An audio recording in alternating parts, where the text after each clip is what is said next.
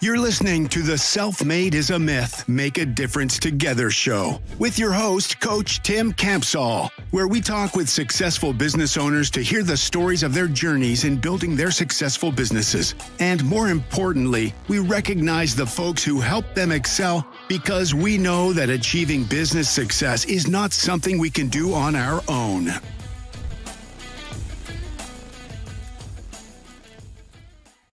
Hello, everyone. This is Coach Tim Campsall, and I'm excited to have a fellow business owner from Indiana with us today. Something unique about my guest is that he was cut from the Dallas Cowboys as a kicker. He also played college soccer as well as professionally overseas. In his downtime, he enjoys coaching youth sports and being outside with his kids.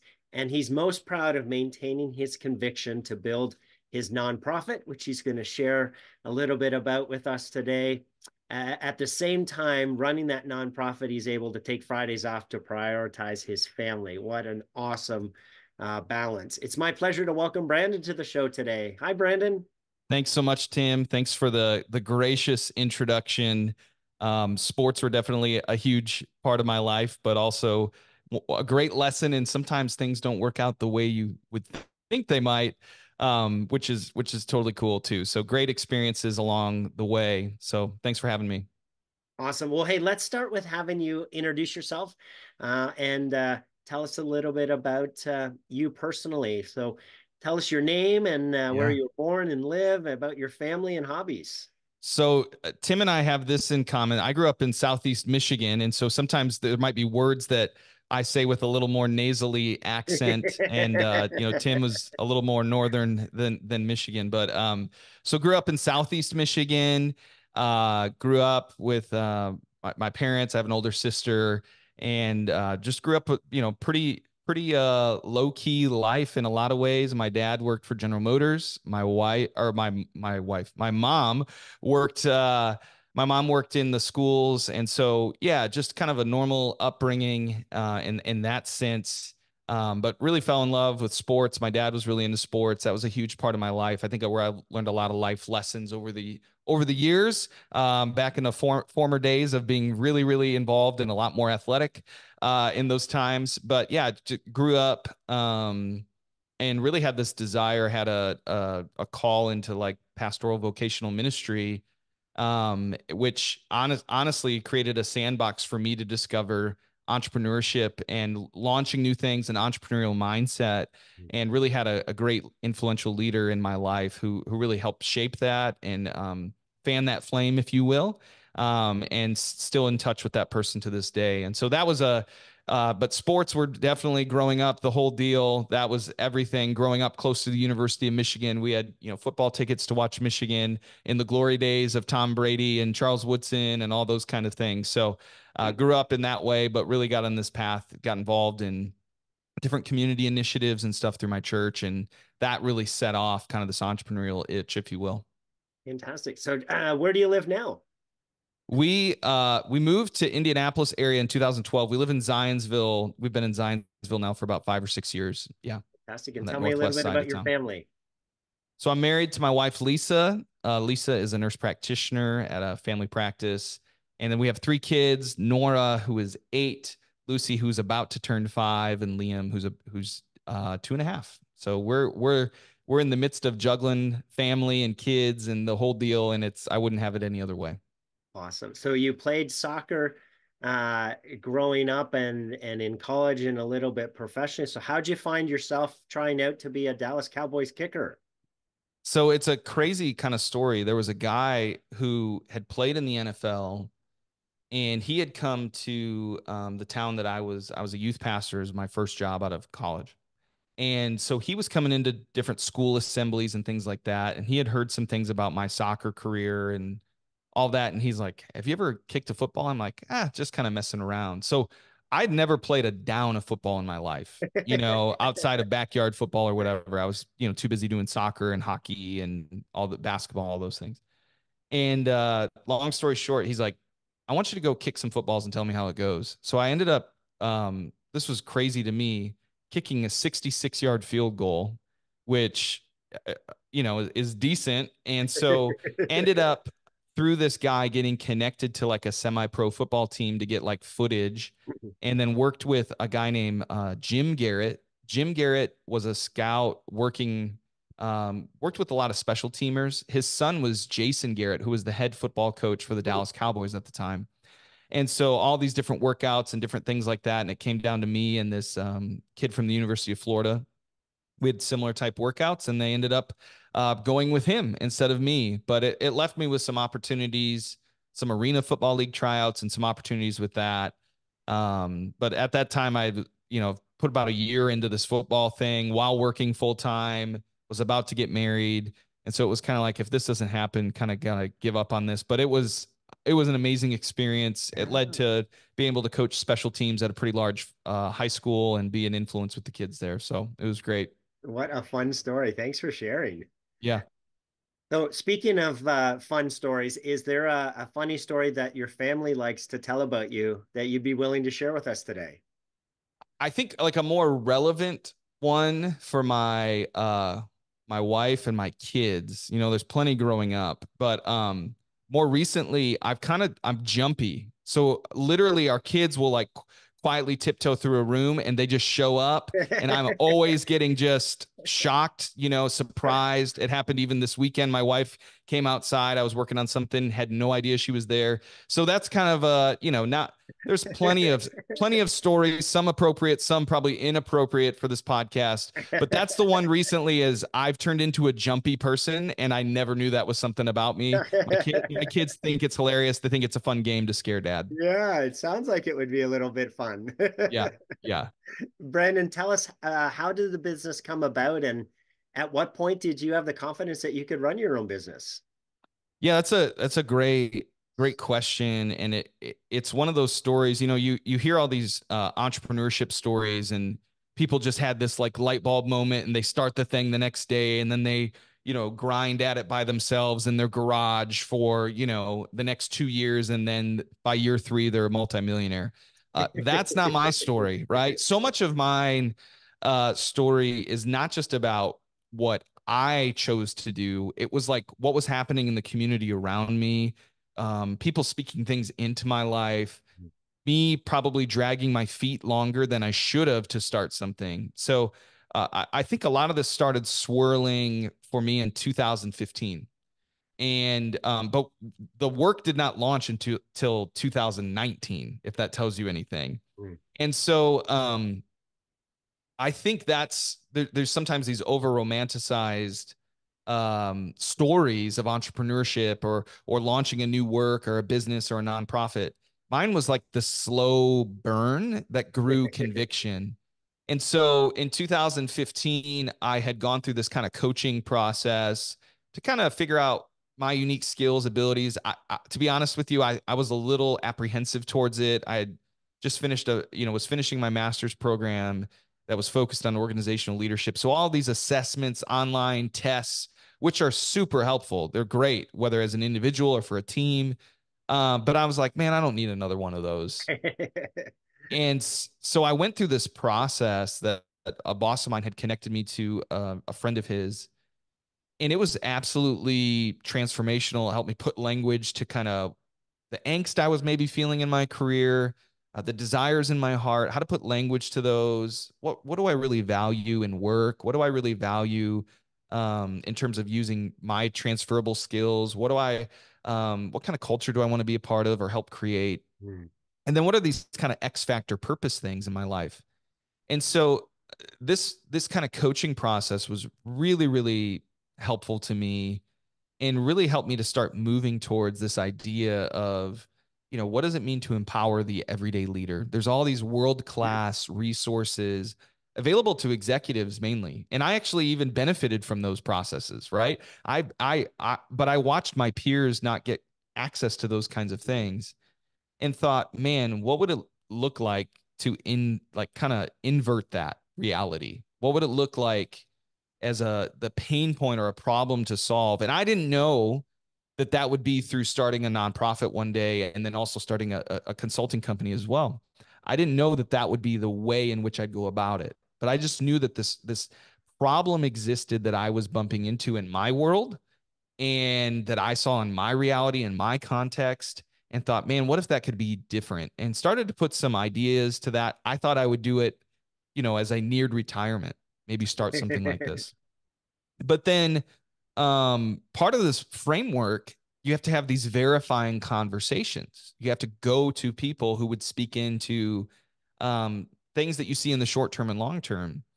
And when you do that with the right trusted group of people, there's just something beautiful that happens. And so a lot of those people had said, we really think in the next few years, you're onto something. You should start something, whether that's a business, nonprofit, but there's a pain problem. We want to affirm that. We want to affirm who you are as a leader. And so over those next couple of years, this groaning and this idea grew with conviction, and sometimes slower than I wanted it to. But then the conviction really started to grow as others.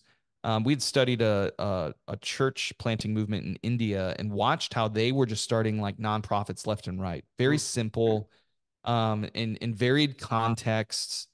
And that just gave us a reference point. It gave us a reference point, not to just copy paste, but to, and so I felt like there was a thread of community that came around the conviction that I had. And that was really pivotal, especially for a nonprofit, to have community around it. And so, long story short, in 2019, I quit my day job, um, gave like a 12 weeks notice. A private foundation had heard about some of the ways I was using this kind of coaching framework to help people discover purpose, move towards career paths. The guy who I had gone through that process with gifted me his life's work and said, just steward this well, whatever that's going to look like. So, but the conviction really grew to a place to say, yeah, we want to put this into a nonprofit to help people discover purpose, whether that's career related or just ways they want to get involved in the community, put it at an affordable price point, scholarship people through, and then also help people launch new courageous initiatives, grassroots businesses, nonprofits, ministries, you name it, and have like a pathway for them to do that. And so quit my day job in 2019, stepped into this. And then also what we found out is this framework was really going to help people kind of in their professional context, like in their workplace. So we stood up a business we call Switchback, and it's a small consulting company where we help people develop personal development plans. They co-create those with their managers. We give some tools to managers on how to have those conversations. And so that really helped us kind of pay for a couple of us, doing that work that we really believed in and thought was great, and created all these back-end applications to it, while also still building what we ended up naming Wayfinders as our nonprofit, which is now, from 2019 that, it started as an entity, but 501c3 status, all that was awarded in 2020. There's a process there. Yeah. And so that was the big move, right? Like the safety net is gone. We had just had our second child. She was a month old. And it's like, we are going with conviction, had a little bit of support from a private foundation, and made the leap. Wow, that is awesome. So tell us a little bit more about the company. What's the name? What do you guys do? How do you help people? Yeah, so Wayfinders is a nonprofit. We're located in Brownsburg, Indiana. So I live in Zionsville, but we have a missional co-working hub here in Brownsburg with a podcast studio, co-working space, offices, conference room, you name it. And our mission is to help everyday leaders move into the future and make the greatest impact. So we curate various environments. We put them in 3 buckets. One bucket is called Discover. And that's kind of like, we want to help people discover who you are, your distinct impact for good. So that could be career related. You're in a career transition. We've served over 5,000 people through our flagship program called Life Mapping You. We have a process for middle school and high school students, all the way up to, people in their 80s who've gone through this, that are looking to kind of activate purpose, use their skills to serve the community, as well as people at the peak of their professional career. There's a chief technology officer that we worked with, 2 years ago, who's thriving in the community. We've worked with superintendents and principals and school teachers, pastors. We've worked with people in sales and business development, you name it, varied industries. We have different workshops for that. And so that's kind of been our flagship, program, if you will. We also host one called an Impact Identity Workshop that will partner with other nonprofits and churches, facilitate that there, as well as here locally, which is just kind of creating a personal impact statement for your life. Okay. Then the second part is launch. We have curated paths where we help people launch the impact they want to make. So that might be some grassroots thing they do in their neighborhood, some sort of need that they see. Or that might be something like standing up a nonprofit or a missional redemptive business or some sort of ministry. And so we have free workshops that we host called Start Something workshops, where you literally start something. And we encourage people to put a date to that and just start the activity, right? Just start the activity. And sometimes those are ideated in those workshops right there. Other times, people have been sitting on an idea, kind of like I was for several years, and they're like, I just don't know how to activate this thing. I don't know what to do. It's not that they don't have get up. It's not that they don't have work ethic. They're just like, I don't even know how this fits with the context of working a 9 to 5 and family and all that. And then we invite them, certain individuals from that, into a 6-month cohort where not only do we pour into their idea, but we pour into that leader with our various frameworks, connect them to relational capital, connect them to sometimes financial capital, all those different things. We call that our impact studio, right?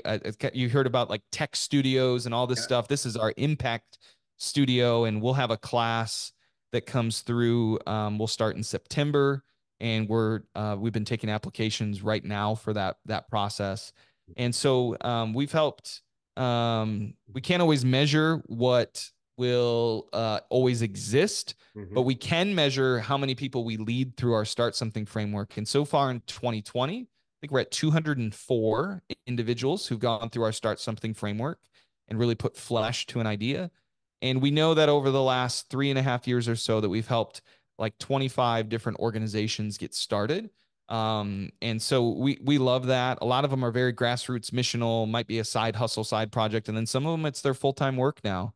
And then the third piece is, so there's discover, launch, and the third piece is partner to make an impact with us.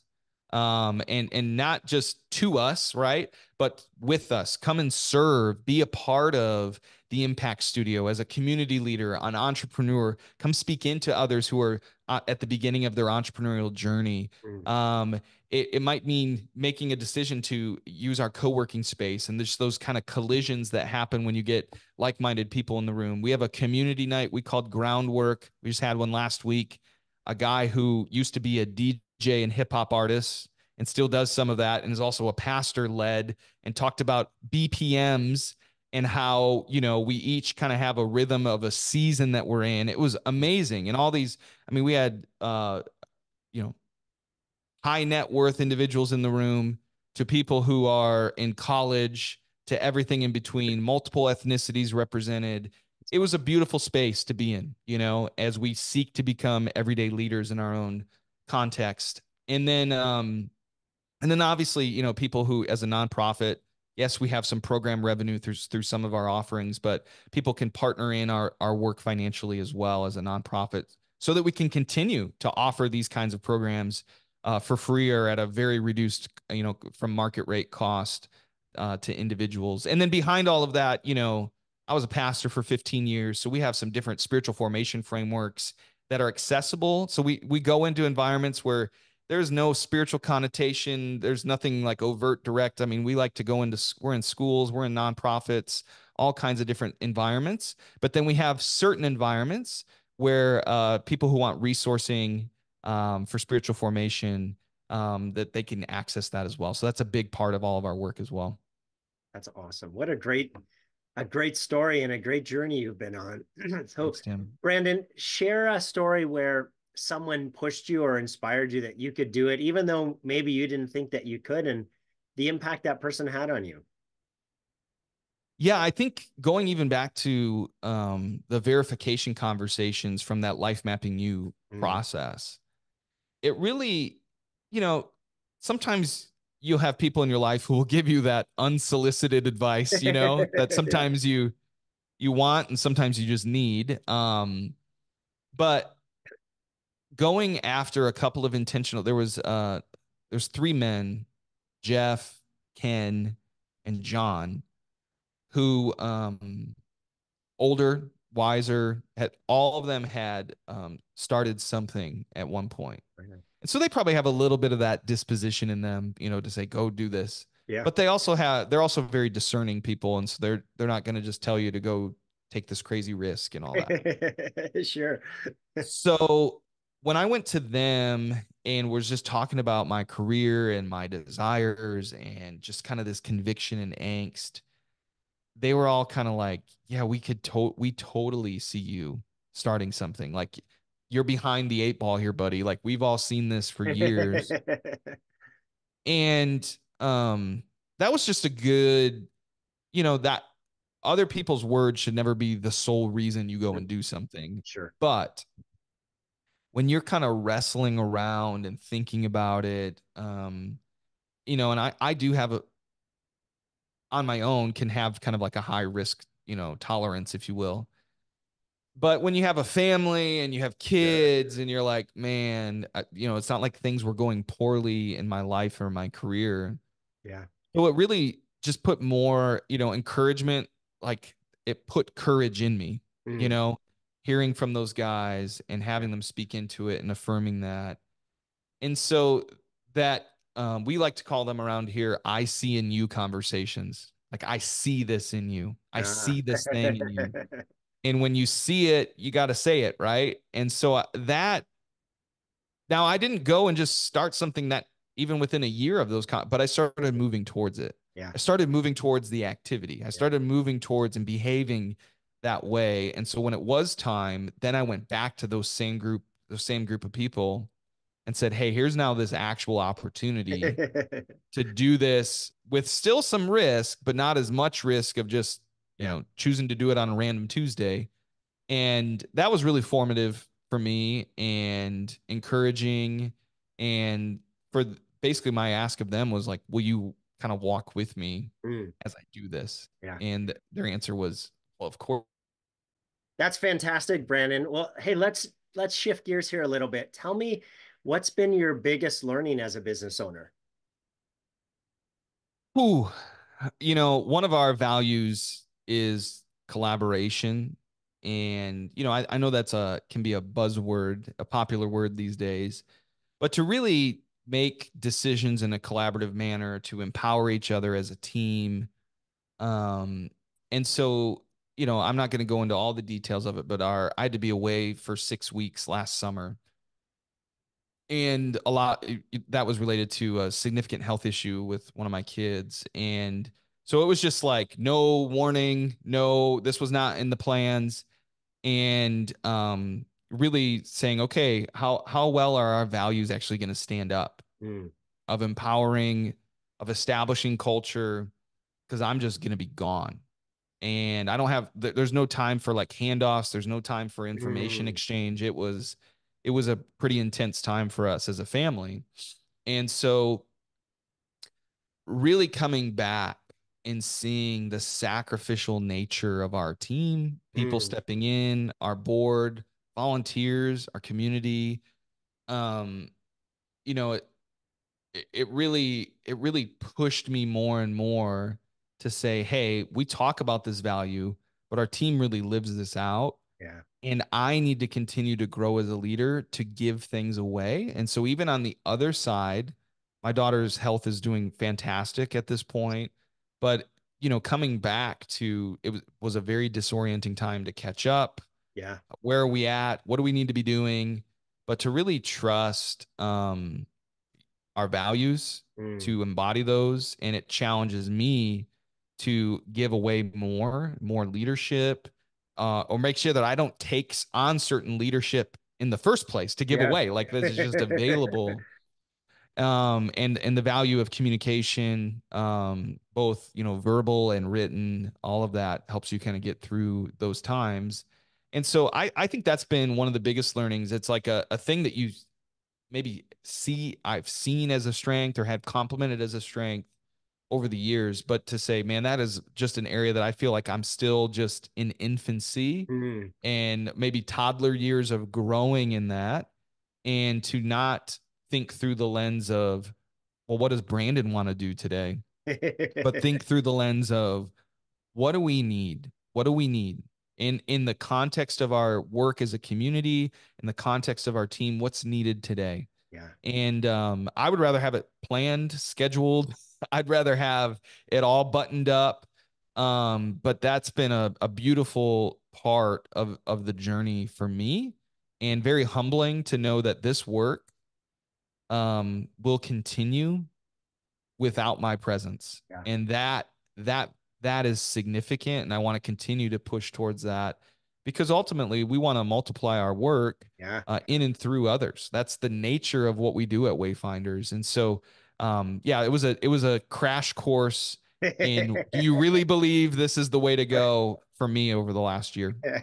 I love it. There's a lot of folks who I hear business owners say all the time, like, no one can do the job as well as me, right? And there is that fear of letting go and trusting that somebody can carry the ball. Now, it obviously it doesn't happen. In your case, it sort of happened overnight, but Yeah. you'd laid the seed, you'd laid the groundwork, Mhm. and you'd prepared people to be able to do it. So one of the things I share with business owners as well, you have whatever, 5 years or 10 years or 15 years of experience and expertise in your head. Of course, somebody's not going to be able to do it as good as you in 2 weeks. But if we spread out the training process and document, right, and write out the processes and the procedures over time, people can learn to do it as good as you. And now to Mhm. your point, right, you've freed yourself up to be able to focus on the next thing and the next thing, and know that the team's able to carry the ball and run that part of the organization or that process or that procedure, and no longer Mm. has the owner as the bottleneck. Yeah, absolutely. Absolutely. And So yeah, that those lessons, it's like, oh, when Tim says that, man, that makes a lot of sense. When you're in it, right. you're Yeah. like, ah, yeah, yeah. Yeah. It's The Tim. funny you mentioned that. I oftentimes I'll coach my clients on a similar topic all week. And then my coach will point it out for me, and I'll be like, oh my goodness, right? It's so Yeah. much easier to Yeah. see it in someone else than it is to see it in ourselves. Totally. I agree. Hey, Brendan, we know that business success doesn't happen in isolation. So tell us about one of your biggest challenges as a business owner, and maybe someone who came alongside you and helped you to get through that challenge. Yeah, I think one of the challenges early on was, there was someone who had gone through this framework, that it was really beneficial to them. And the owner of the company that they ended up working for said, hey, tell me about this process. You seem very articulate on what you want, kind of growth you're interested in our company. And so they shared that. And that was really, I had like kind of a coaching LLC stood up previously. And so what we did is we ended up forming a consulting company, because that didn't really fit within the scope of the mission of Mm. Wayfinders as a nonprofit, and we wanted to keep those things very separate.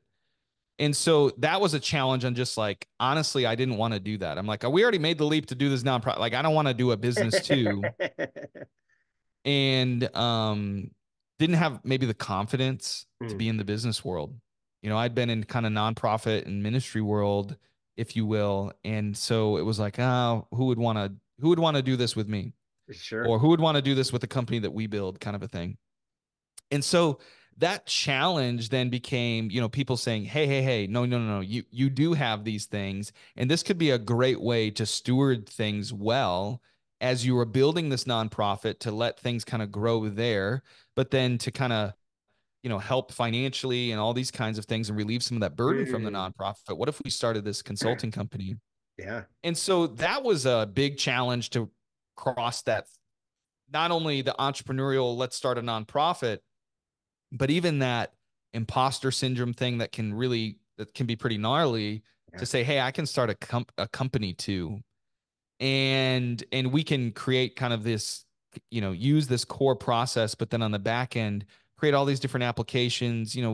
Me and the co-founder Matt Kurtz, we've both led staff teams in our career and all this kind of stuff. He's a former CFO and a local business owner at Bogan Eye Care here in Brownsburg. So get your optometry needs met there. Stephanie's my eye doctor. That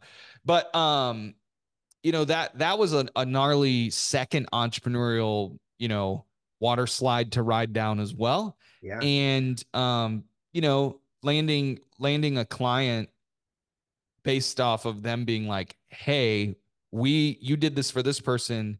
Can you help us contextualize this for our team Yeah. and do it for our whole team? And we've been, working with them since 2019 to this day. Awesome. And so we love the guys over and gals over at Seamless Roofing, and worked with them. They've been amazing anchor client on the business side. And I'm out of the day-to-day on that stuff now, right? I'm full-time just focused on Wayfinders. We got a couple of guys who run that over at Switchback now. But what's great is not only did they become clients of the business side, but they got involved in volunteering with Wayfinders, as well as, many of them on their team have, donated financially to the work of Wayfinders. Our participants in the work have helped us create bridges of opportunities for kids that we serve in the city to have some job shadowing experience, things like that. So that's been really, really cool to see how do these two worlds make sense, and then actually seeing them all to come together has been really, really powerful. That is awesome. So shifting gears to the future, as you think about the next 1 to 3 years, Brandon, what's your number one priority or the challenge that you need to overcome in order to achieve your goals?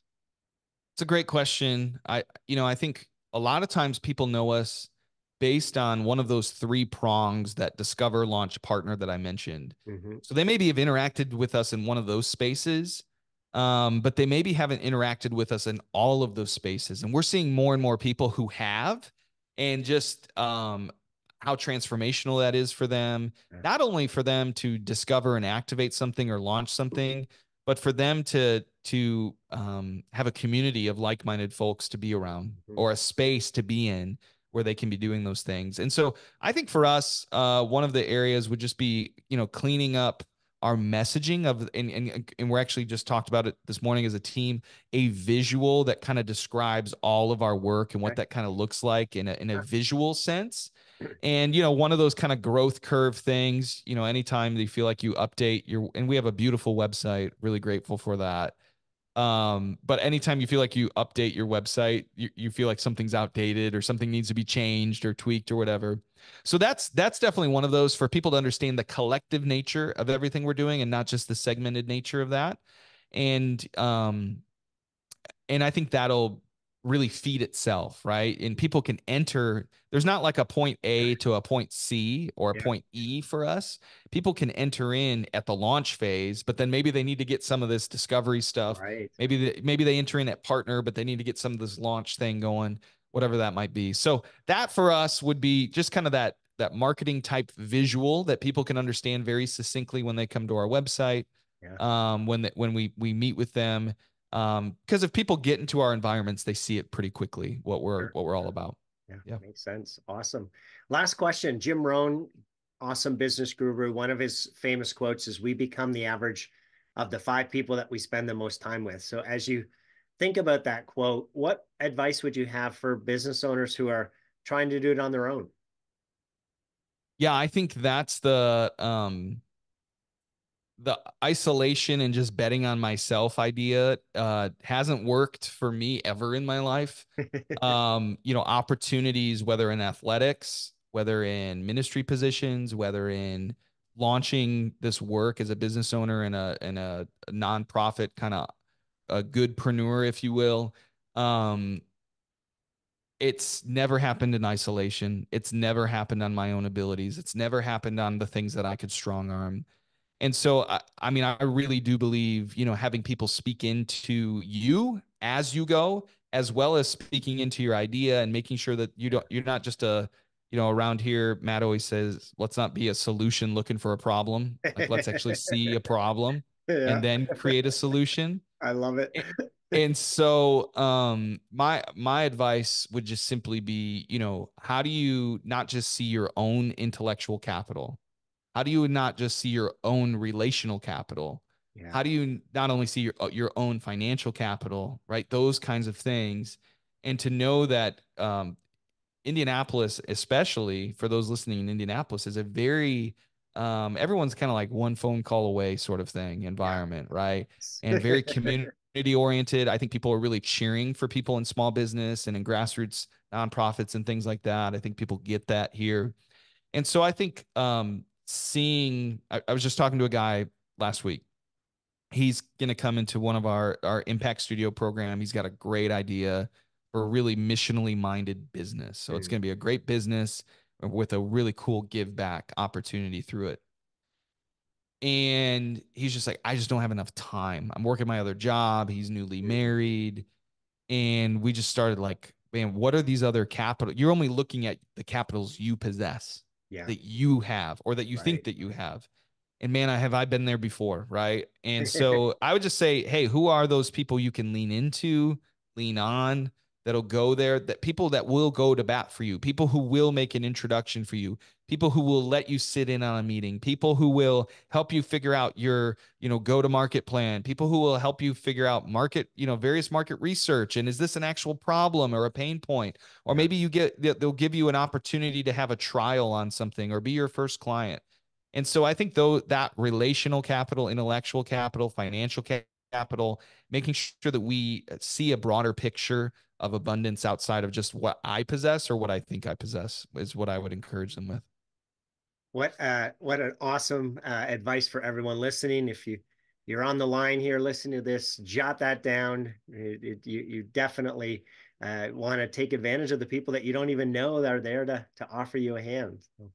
Yeah. Brandon, it sounds like you've been blessed with some incredible people in your journey. If they were all here on the show today, what would you want to say to them? I love them, like I just love them, and I'm grateful for them in every way. And so I think I would just tell them, man, thank you for seeing something in me. Thank you for the invitation to grow through this entrepreneurship journey, right? Like if it all burned away, if it all burned down, now I hope that does not happen, but like if it were to, I knew that I gave it a fair shake and a fair shot, and that people's lives were impacted in and through not just what Brandon says or does, but through what has been built and created and shared in. And so I would just say thank you. I love them. It's been the journey of a lifetime. It's been hard. It's been beautiful. But those people have not only been there from the beginning, but they've stayed and remained active in my life. And so, yeah, like the opportunities that have been created through collaboration and through conversations and introductions are beyond what I could have ever imagined in of myself doing. And that's where I think, this whole, maybe I'm definitely the least self-made person. It's like community made. And I kind of I got to tail around for the ride and was just the person who was willing to say, yes, let's start this thing and then see what happens. And sometimes that's all it takes is someone to say, yep, we see a common pain point. Let's bring this together and let's steward this idea. Let's steward this solution well. And I would just, tell them thank you for allowing me to steward these things alongside them. Fantastic. Brandon, it's been a pleasure speaking with you today. Thanks so much for being on the show. Absolutely. Thanks for having me. Thanks for everything you're doing to help leaders get better as well, Tim. Thanks for listening to the Self-Made is a Myth show. Please help spread this movement by liking and subscribing to our show and following us on Facebook and LinkedIn. To join our movement, go to bemadtogether.com. Okay, folks, that's a wrap. Please pay it forward and be sure to tune in next time to the Self-Made is a Myth podcast.